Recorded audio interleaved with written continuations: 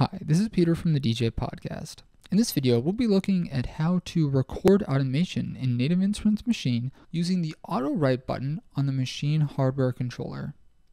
You can record automation for just about any parameter inside of Maschine that is controlled by a knob. Now, to record automation is really easy. The first thing that you need to do is start playing your track. Then you're going to hold down the Auto Write button and adjust the knob for the parameter that you want to automate. When you're ready to stop recording automation, simply release the Auto Write button. If you're going to be recording a lot of automation, or if you want to record more than one parameter at a time, you can use a new feature in the 1.8 update that allows you to lock in the Auto Write function. To do so, simply press the Shift button before pressing Auto Write to lock in automation recording. When you're done, simply press the Auto Write button to stop recording automation.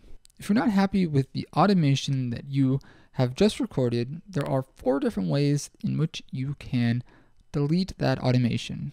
The first is that you can simply play your track again and re-record new automation over the existing automation that you have.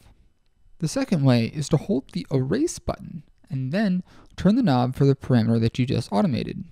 The third way is to press the Shift button and then Pad 10 to delete all of the selected automation events.